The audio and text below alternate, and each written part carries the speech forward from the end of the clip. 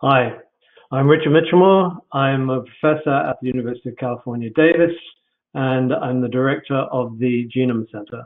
And what we're going to discuss today is our rapid ramp up of high throughput testing for COVID and our ongoing deployment of genotyping for analysis of variants. This has been a massive effort. I'm just a spokesman for many people, some of whom are listed here. But our goal has been to provide rapid and inexpensive high throughput testing and for variants of concern using technology that has been robust technology that's routinely deployed in the ag biotech sector. Now, much of our philosophy on this has been based on the fact that what we need is cheap, rapid turnaround testing. Adapted from Michelmore at Harvard, this curve, you can see that the infectious period varies 5-6 days or so. And if you were to test when someone's symptomatic, and it takes you 5 or 7 days to get the test results back, that person's no longer infectious. And so much of the early testing really was inconsequential. What you need to be able to do is to catch people at the front end and isolate and do contact tracing. So then you can focus your resources on the infectious individuals with low CT values. So I knew that the ag biotech sector had technology that would enable high throughput testing. The ag biotech sector regularly, the large companies will generate millions of data points a day. The middle machine you see in there, in the middle, the Nexar, is an endpoint high throughput PCR machine. We, though, went with the IntelliCube, which is the qPCR platform you see on the left there. And this is actually in the ag biotech sector, it's not really even regarded as ultra high throughput. It's just medium throughput. And the way that both these machines achieve this is that you see on the right-hand side, you've got the tape, and it has sets of 768 microwells on a tape. And these machines will set up the reaction, and in the case of the IntelliCube, will run the qPCR action on the machine. It's very hands-off. So you can basically set up sequentially many reactions. In the early stages of our deployment, we discussed with ag biotech folks, particularly at Corteva, and they were very helpful. And I think there were a number of takeaways that we took from those discussions, one of which is you need fast, actionable data in real time. Don't sample more than you need. Each assay is only a very, very small amount. You need robust and technology that's tolerant to sample heterogeneity. You need to minimize the number of handling steps, and you need to get in the microplate format as soon as possible. And in order to minimize the expense, use small reaction volumes. And so this is why our workflow was developed around these principles. It was a very fast ramp up. We got the green light from the administration in early August, and they actually told us they wanted to start testing 6 weeks later. We actually were running reactions. It took us another 2 or 3 weeks to get the regulatory environment, regulatory paperwork straightened out. Getting the technology set up was easier than getting all the regulations, which kept on changing during the time we were deploying this technology. So initially, we screened about 1,000 students as they came onto campus the first week, 2.5 times that the next week, 4,500 the third week. And now we've expanded to all students, faculty, staff, and they have to get tested at least weekly if they're going to come onto campus. And we've also since expanded to the city of Davis through the Healthy Davis Together initiative. Now, this is a very sort of holistic approach of which we are only a small part, but an important one. So the city, anyone that lives or works in Davis can get free testing, and they're encouraged to come in every week.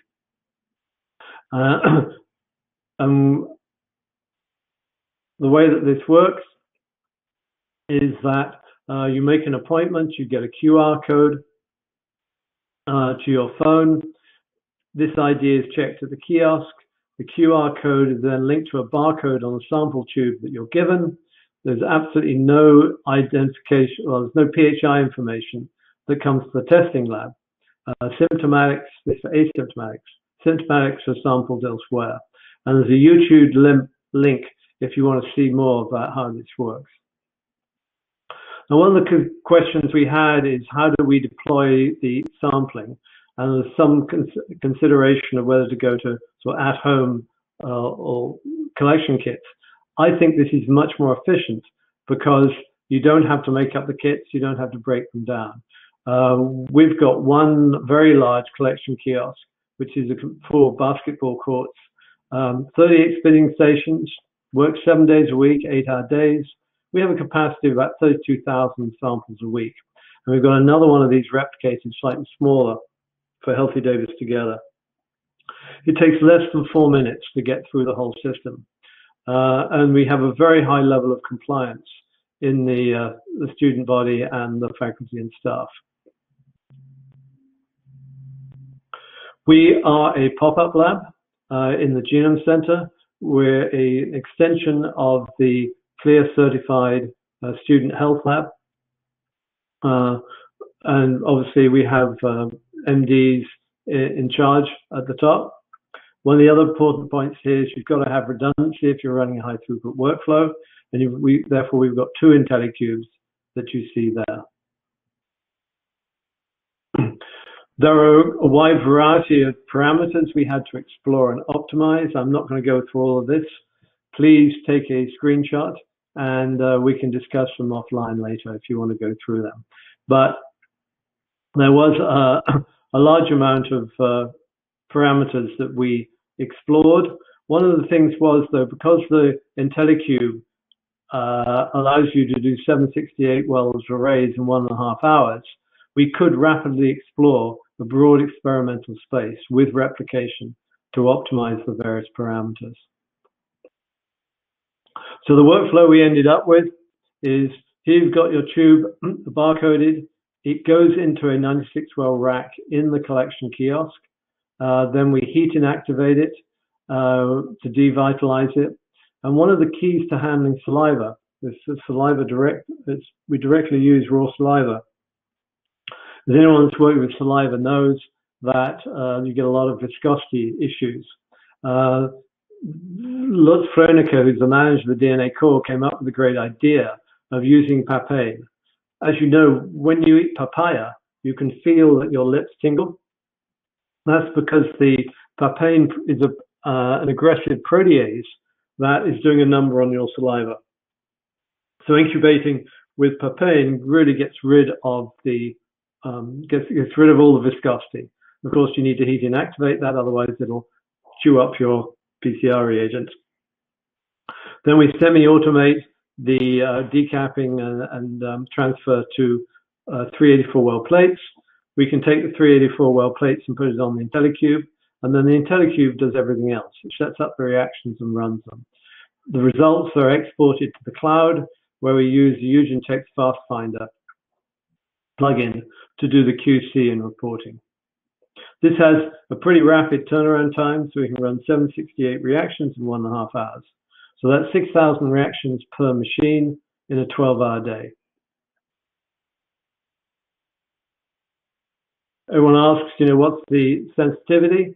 Well, we use the FDA-approved primers and probes. We look for N1 and N2. It's actually a superplex reaction now, so we put them both together with the same fluorochrome.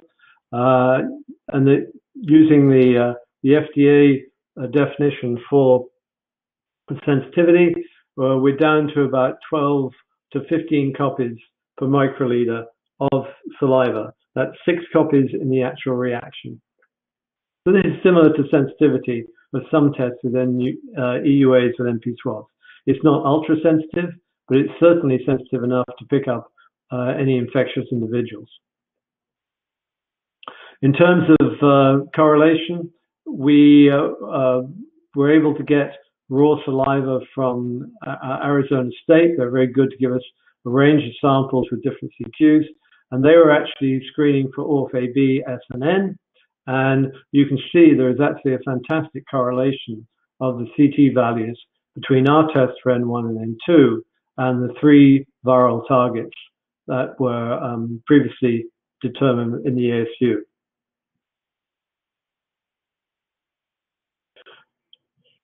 We've developed, the campus developed a good website. You can go to this web thing. If you just type in Campus Ready Davis, it'll give you all the details and the ongoing record of how many positives, etc. we've got.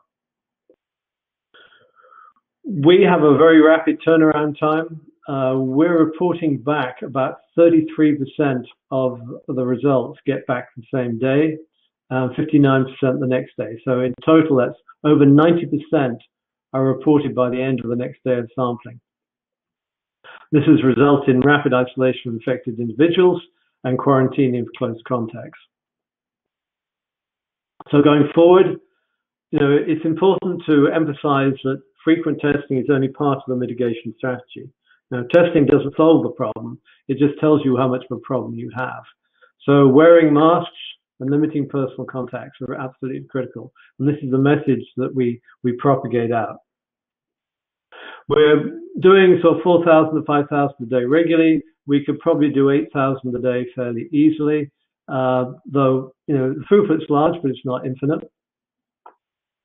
We're expanding now. We're offering testing to all the school systems in Yolo County. We help out with assisted living facilities, as well as doing the city of Davisville and all the campus. We're always aware of alternative technologies, but in terms of the cost-benefit ratio, even the rapid antigen tests, we're going to be very comparable in price. And so we're then moving really on to monitoring for new strains. Just to sort of consider a wrap-up of this section, what's rate limiting? The kiosk, the sample collection, these are large. This is not rate limiting. The qPCR machine is not limiting. Many workflows, it's the analytical component that's rate limiting. It is not. Where we are limited at the moment is the accessioning step. Even though it's RNA extraction free, it's a very simple workflow. Still, just moving thousands of tubes through the lab a day, this is what's rate limiting.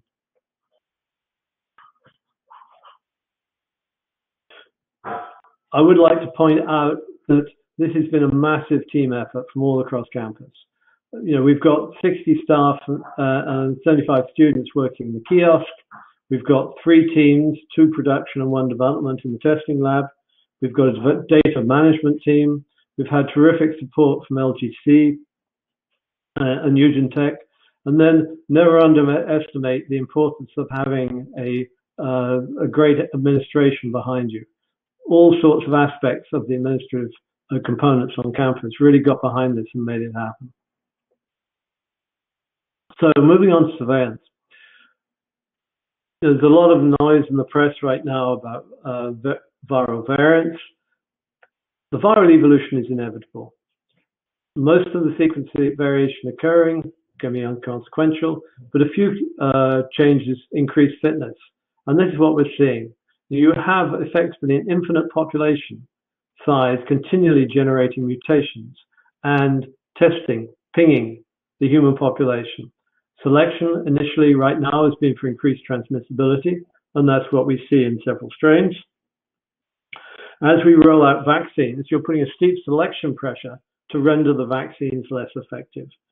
Increased virulence is probably inevitable, and some predict vaccines will be ineffective within 12 months. What we need to do is try and minimize the boom and bust cycle of vaccines being deployed, the virus evolving to overcome them. We're currently doing, really what we're doing is only practice for when a variant appears that's not controlled by vaccines. We need to sort of prepare for that eventuality. Now, of the new strains that are here, there's the B117, originally identified in the UK, B1531, originally identified in South Africa, and P1 that was originally identified in Brazil, or travelers from Brazil and Japan. They are more infectious, probably because of mutations in the binding site to ACE2. The data that's coming out says the vaccines, at least they are effective in, most of them are effective in reducing the severe illness and death. What we don't really know so much about is how well, how many of those vaccinated individuals will be asymptomatic. We monitor for variations in the N1 and N2 binding sites and probes, and so far there haven't been any variants that will compromise the N1 N2 assay. So we'll now talk about how we're deploying. So there is evidence, though, that some of the vaccines, some of the variants have reduced or complete escape from neutralizing antibodies, and this particularly the South African originating strain. In terms of the US, the epidemiology, these strains are here. You can see that they are proliferating. The CDC recently said that the B117 is now the predominant strain in many parts of the US. And you can see that the other ones are beginning to come in. And just recently, the so-called double mutant from India hasn't been officially declared a variant of concern of interest yet, but it certainly has mutations that are in common with some of these other highly transmissible strains. And it's the strain that's proliferating in India. So what are we doing about it? Well, these variants have characteristic mutations, often predominantly in the S protein. You can see the N501Y that's common to the three major variants of concern at the moment in the interface between the ACE2 receptor and the spike protein. So we can design assays to detect these mutations. Now, a lot of it's being done by sequencing. The problem with sequencing is it's expensive, it's slow, and you're generating a lot of redundant information. So you've got to think, why are we using a particular technology? Now, sequencing is extremely important for identifying new variants. However, once you've identified variants, the value, the novel information content you get from a sequence decreases asymptotically as the number of sequences goes up.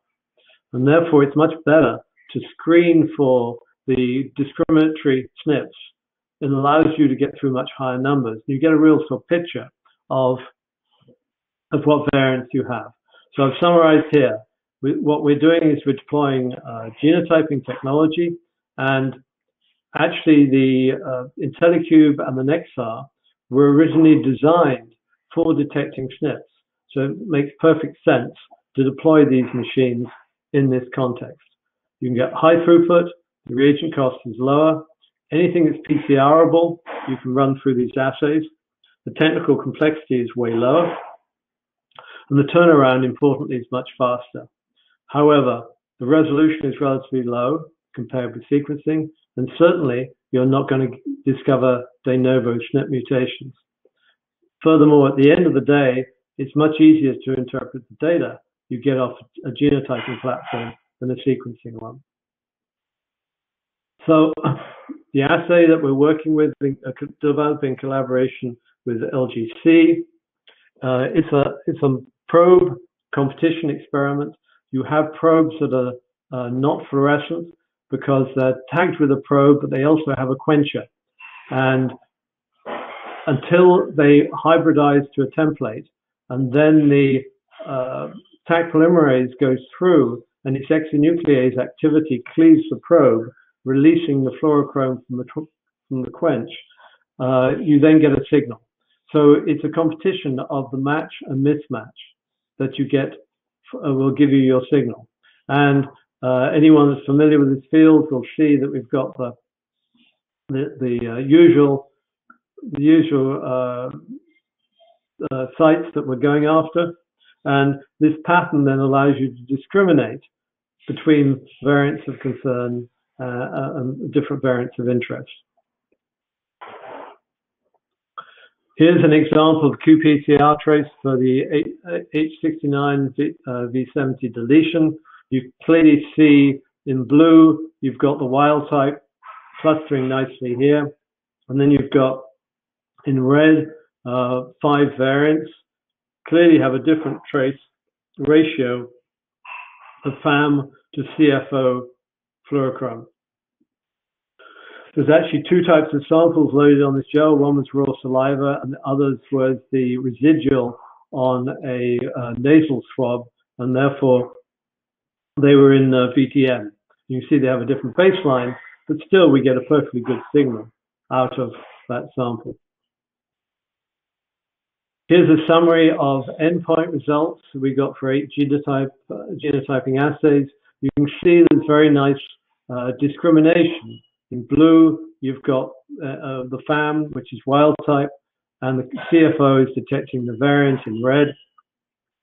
For example, in the top right panel there, you can see that the L452R variant, characteristic of what's so-called California variant, more than 50% of this particular sample was of the California variant.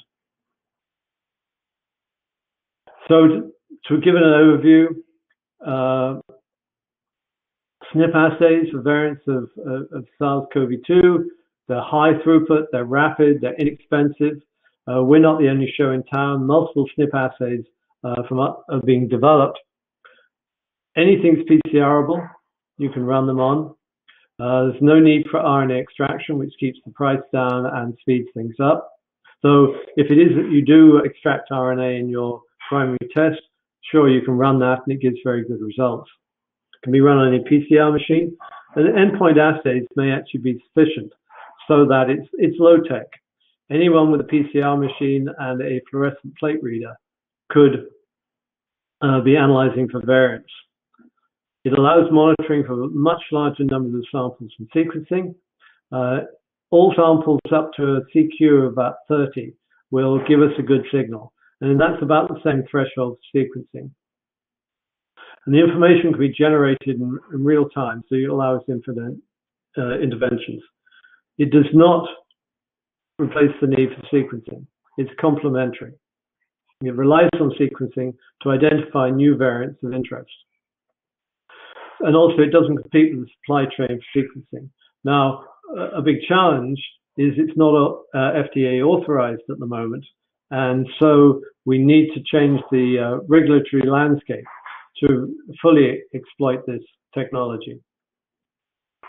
So ongoing, what we're doing, we have a variety of inputs. We test both asymptomatic and symptomatic positives. All positives are genotyped at about 14 loci, though some of them are redundant. We're cutting that down. We can get informative data within a few days of sample collection. And so all non-wild type samples are sequence validated. And the sequencing takes about a week later. 2 examples here. You've got the reference pattern above, and then we've got 2 actual samples. And you can see the pattern. One matched B117. The other one was a potential B1351. Originally collected. 2 days later, we have the genotyping done, and then it takes another week or so before the sequence validation. So we were knowing within just a few days of sample collection that we had a variant. So in terms of relation to surveillance and vaccination, one of the challenges we're now facing is that people after vaccination are saying, I don't need to be tested anymore. And this is a message that we need to try and counter. It's extremely important that people after vaccination continue to get tested. We know even with the wild type, the non-variants, you get 40 to 60% of infections are asymptomatic. And the efficacy data for vaccines is how many people get symptoms, not how many people are actually infected. There's very little data on how frequently vaccinated individuals become infected and whether they're infectious to others. The CDC a couple of days ago just reported that 6,000 individuals have been infected in the US after vaccination. So it's critically important to monitor the variants that reduce protection of vaccines. And almost inevitably, we're going to get virulent variants that compromise the effectiveness of vaccines. And without testing, we're not going to pick that up.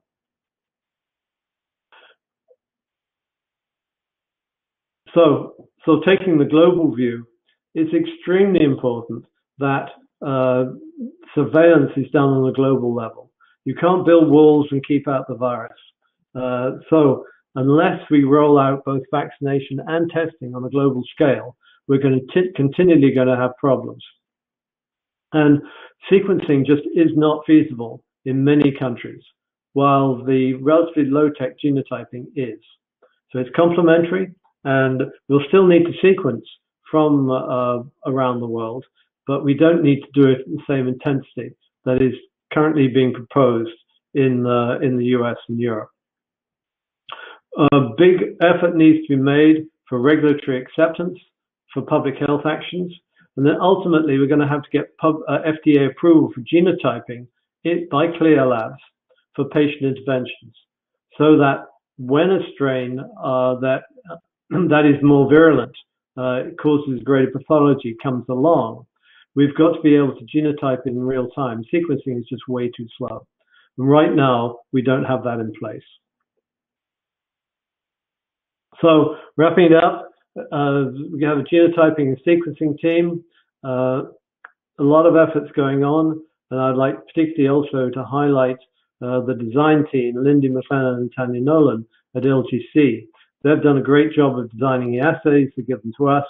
We test them and put them into production, and it's been a great win-win collaboration to develop these assays.